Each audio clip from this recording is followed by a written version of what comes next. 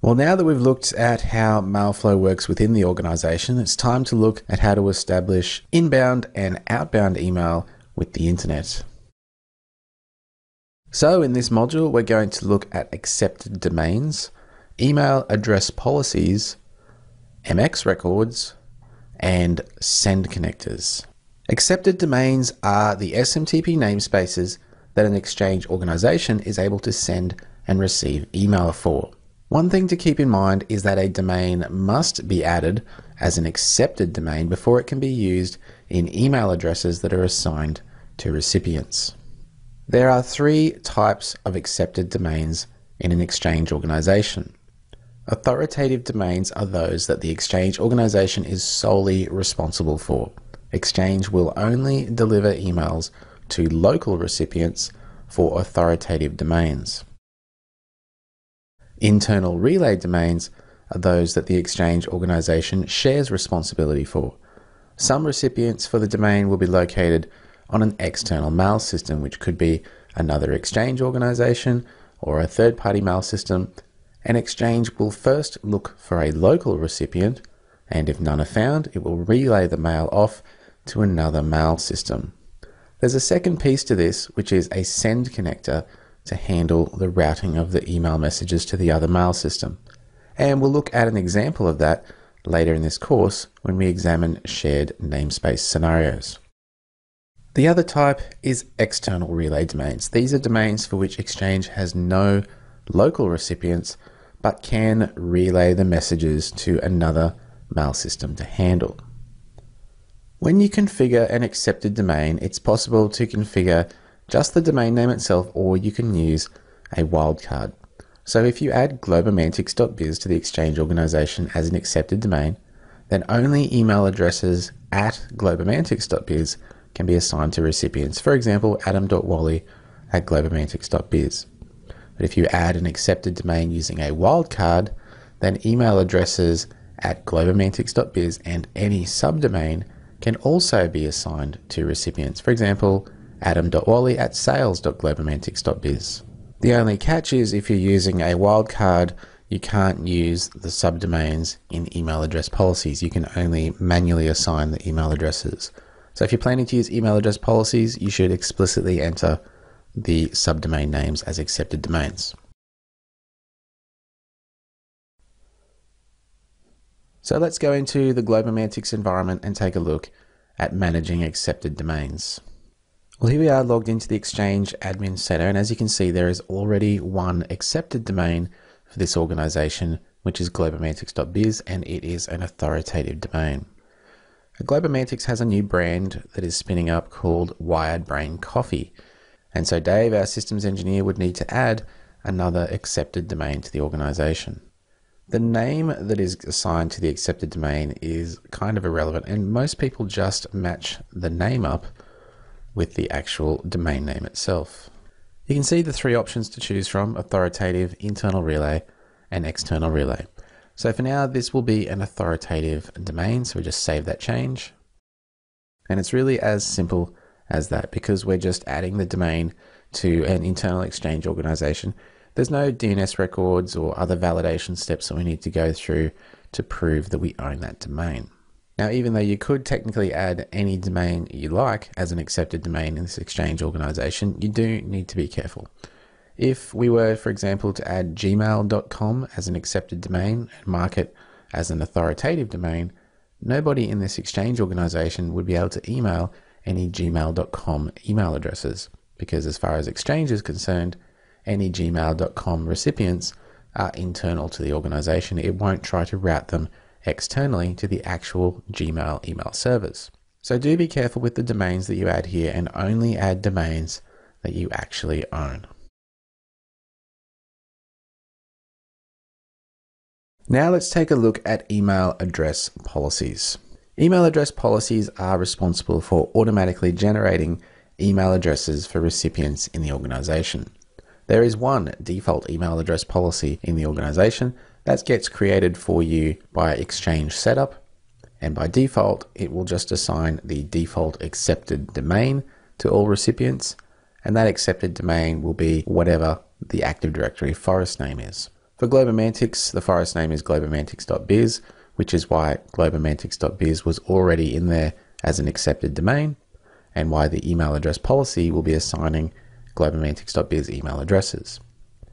Recipients can be assigned email addresses via the email address policy, or you can exclude them from the email address policy, and you can assign email addresses manually if you need to.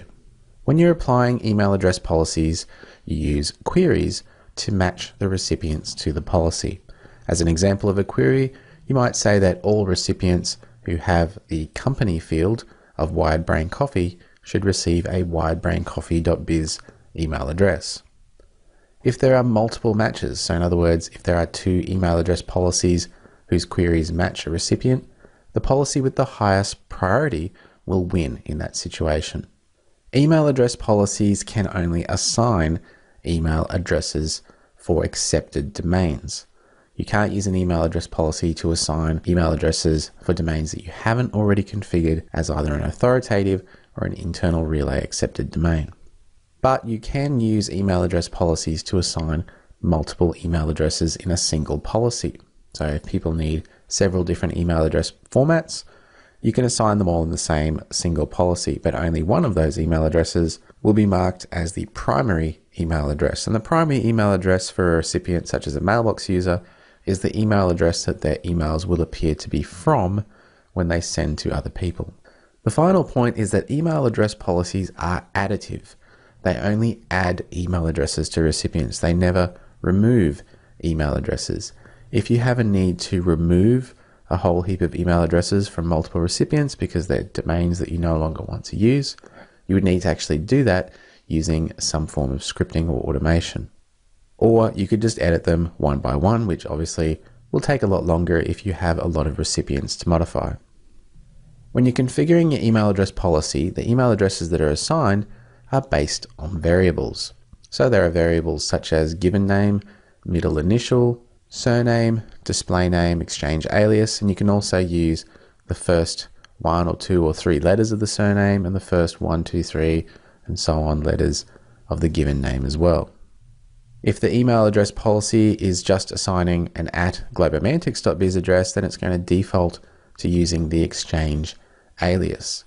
If you want something different, you could say first name dot surname, so %G %.%S at globomantics.biz, or %1G %S at globomantics.biz, which would give you that A Wally at globomantics.biz result.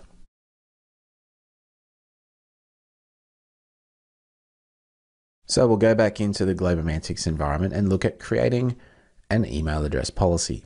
Well, here in Globomantics, the wiredbraincoffee.biz domain name has been added as an accepted domain. And now those Wiredbrain Coffee users need to be assigned email addresses in that domain. So step 1, Dave, the systems engineer, would need to go ahead and create an email address policy for that domain. So we'll create this new email address policy. The policy name can really be anything you like, much like accepted domains, but it pays to give the email address policy a name that makes sense for the organization or for the department or for the email addresses that you'll be assigning. When we choose the email address format, the first step is to choose which accepted domain will be assigned. So in this case, it's wiredbraincoffee.biz, and then choose the email address format. First name dot last name is one of the pre-canned formats there, so that's nice and easy. Alternatively, down here in the more options, we could specify an SMTP address type and then choose any of those parameters that we looked at earlier, or those variables that can be used to construct an email address. But we'll just stick with the first name dot last name pre-canned email address template. The last option there is to make this email address the reply email address or the primary email address. So again, this will be the email address that the user replies from or sends new email from, and that's what recipients will see. Email address policies have a priority, or they run in sequence. Now this is the second email address policy being assigned. The default email address policy has the lowest priority, so this one is automatically assigned a priority of 1. If you create additional email address policies, they'll be automatically assigned 2 and 3 and so on. But you can actually edit those priorities and have them process or be assessed in priority order that you prefer. For Wide Brain Coffee, we want this email address policy to apply to all recipients, and then just need to add a further rule so that it only applies to recipients who have a company attribute of Wide Brain Coffee. Now, one of the handy options here is to preview the recipients that will be applied to. And at the moment in Globomantics, there are no recipients who have a company attribute of Wide Brain Coffee, so nothing is actually going to change. Go ahead and save that policy, and then we'll just apply it. And now that's ready to go. So we'll jump back to the recipients here, and let's pick Alona Ma as one of the users who's going to be moving from Globomantics into the new Wide Brain Coffee brand in the organization. So let's change Alona's company attribute to Wide Brain Coffee. And we can see that straight away, because that change was made through an Exchange administrative tool, the email address policies are reassessed and the new email address policy was applied to that user. Going back into Alona's mailbox properties, we can have a look at the email addresses, and as you can see, the globomantics.biz email address that was previously the primary email address has been retained. So it doesn't get removed by that email address policy. It just moves to being a secondary email address or an alias on that mailbox. Now, let's say we want to manually assign a Wide Brain Coffee email address to a user. Well, let's go into Antoine's mailbox properties and try and add in another email address. So far, so good, but where's the option to make that email address the primary email address? Well, we can't actually change the primary email address as long as a mailbox or a recipient is configured to automatically update email addresses based on email address policies. We need to clear that option first, save the change, and just go back into Antoine's mailbox properties. And now we get the option to make this the reply address. So as you've seen there's two ways to assign those Wide Brain Coffee email addresses. You can do it with an email address policy, which is going to be more efficient, or one at a time on those recipients. But in order to make that change manually, you may need to clear the option for assigning email addresses via policy. So far, we've told the Exchange organization what to do with the widebraincoffee.biz domain. So it knows that it's an accepted domain, that it's an authoritative domain for that organization. And we've assigned some email addresses via the email address policy to recipients within the domain. So now Exchange knows what to do with that domain, but the rest of the world does not. And that's where MX records come into play. MX records, well, the MX stands for Mail Exchanger. Yes, Mail Exchanger, not ME, it's actually MX. That's a record type in DNS, and it's used to define the host name that email for a domain should be sent to. You can have multiple MX records with different priorities for a domain, and that's something we're going to look at a little bit later in this course and how multiple MX records can be used. You don't actually need MX records for Exchange to understand how internal mail flow works. So Exchange is smart enough to know that it can route authoritative domains internally. It knows how to route email between servers and different recipients in the organization. It doesn't need MX records for that. MX records are really for public or internet email delivery. That said, you can actually override other people's MX records as far as your organization is concerned by defining send connectors for mail leaving your organization, and you have the choice to say whether you want to use people's MX records to deliver it or whether you want to define the host that you're going to route to. And we'll take a look at that as well shortly in this module. Here's the basic process for an MX record lookup in DNS. The server is going to look up the authoritative name servers for the domain. Let's say in this case it's gmail.com. Query those name servers for the MX records for the domain. When the MX records are returned from that query, the server is then going to look up the host names that were returned in the MX records to determine the IP addresses to connect to. So here's an example for globomantics.biz. If the resolve DNS name command that was used to try and resolve the MX records for globomantics.biz, it returns a result of mail.globomantics.biz, which is the only MX record for that domain. So at that point, the server would need to do an additional DNS query to look up the IP address of mail.globomantics.biz and then make an SMTP connection to that IP address. Here's another example for gmail.com. As you can see, gmail.com has multiple MX records with different preferences and different host names involved.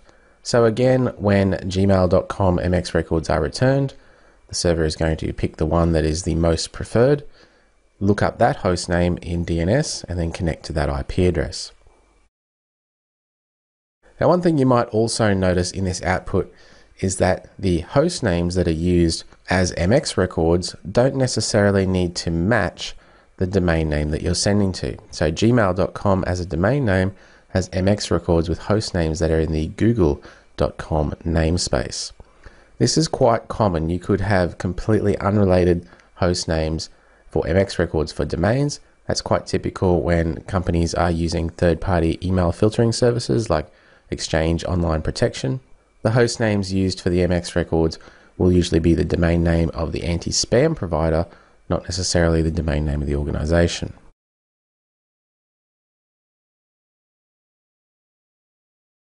So let's go into the globomantics environment again and configure MX records in DNS for the new wiredbraincoffee.biz domain name.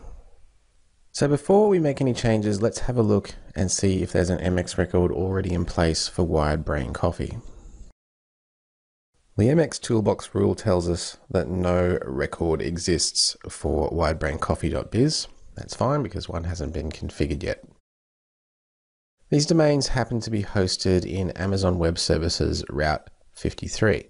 So globomantics.biz has a zone in Route 53 called globomantics.biz, and there is one MX record for globomantics.biz already. Its value points to the hostname of mail.globomantics.biz. That means that a mail.globomantics.biz A record also needs to exist in the zone, and it resolves to the public IP address that NATs to that Exchange server in Globomantics. So for Wired Brain Coffee, we basically need to establish the same configuration. So let's create an MX record to begin with. So the MX record for wiredbraincoffee.biz, going to set a priority of 10. You can really set any priority you like since there's only one MX record in this case, but 10 is a good starting point. Mail.wiredbraincoffee.biz is going to be the value. So that means that we also need to establish the A record for mail.wiredbraincoffee.biz, and that is going to resolve to the same public IP address as the mail.globomantics.biz.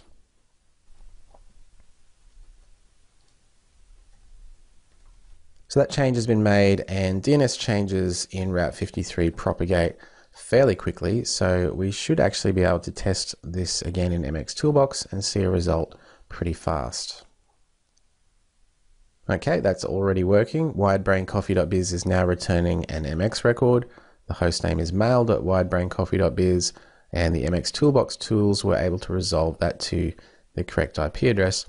While we're here, let's also just do the SMTP test and see what results we get. And those results are pretty good. We can see that there is a server listening on that IP address on port 25. It is in fact the San Francisco Exchange Server 1 server. So we know that the firewall is now natting those connections through to one of the Exchange servers correctly. And basically now with the MX record in place, email from the internet to wiredbraincoffee.biz should be working. But before we test that, let's go ahead and complete this solution by establishing outbound mail flow for the Globomantics organization.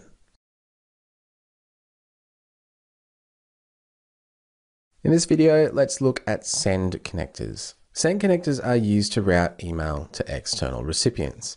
Every organization that wants to be able to send email to the internet needs at least one send connector configured. Multiple send connectors can be used for controlling email delivery to specific external domains, for securing mail flow to partner organizations, and also for fault tolerance. So in other words, you can have multiple outbound routes from your organization. Send connectors are shared for all of the domains and recipients in the organization. You don't need to establish separate send connectors for separate parts of your organization. So Globomantics and Wide Brain Coffee do not need separate send connectors. So we'll jump into the demo environment and configure a send connector for the Globomantics organization for outbound email. Okay, we're logged back into the Exchange Admin Center. In the Mail Flow section, there is this send connectors item. And at the moment, this organization doesn't happen to have any send connectors, so they wouldn't be able to email the outside world at all. So let's go ahead and create one send connector for the organization. We'll just call it Outbound Internet Email.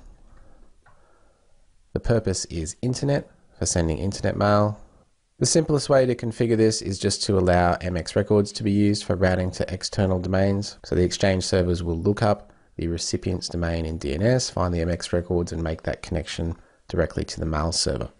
But in many organizations, a smart host is used for outbound routing of mail. Sometimes there's additional filtering applied to outbound mail, so you do have the option there to route mail through smart hosts as well. The address space of the send connector defines the domains that you're routing to. This is not the domain names that you're sending from. Okay, some people do get confused with this option and they think that they can actually configure separate send connectors for different internal recipients and say that one part of the organization is going to route out through that particular smart host and a separate part of the organization is going to route out through a different smart host. That's not actually the purpose of this setting, and it's not possible with the native controls within Exchange. To configure a send connector to send to all domains on the internet, just use the wildcard character or an asterisk for that domain. And then finally, we just need to configure source servers for the connection. So these will be the Exchange servers in the organization that are responsible for routing out through that send connector. In this example, we're going to consider this one to be the outbound mail flow and have it all run via the San Francisco site. So I'll just put the two San Francisco mailbox servers in the source server list, and then we can finish the creation of the send connector. Well, now all of that is in place, let's see if inbound and outbound mail flow are both working for this organization. To perform this test, we're logged onto a client workstation as Alona Ma, and Outlook is open and working, and Alona is just going to compose an email to an external email address. So hopefully that email is making its way out of the organization, and we should see it pop up in the Gmail inbox shortly. And there we go, Alona's email has arrived. Let's just reply to it from the Gmail mailbox, and that way we can verify that inbound mail flow to widebraincoffee.biz is also working. And there we have it, inbound mail flow is working as well. So widebraincoffee.biz is up and running. Users can be assigned the email address policy once their company attribute has been changed to WideBrainCoffee, and they can also send and receive email using those new email addresses. In this module, we've looked at how accepted domains define responsibility for domain names to the Exchange organization.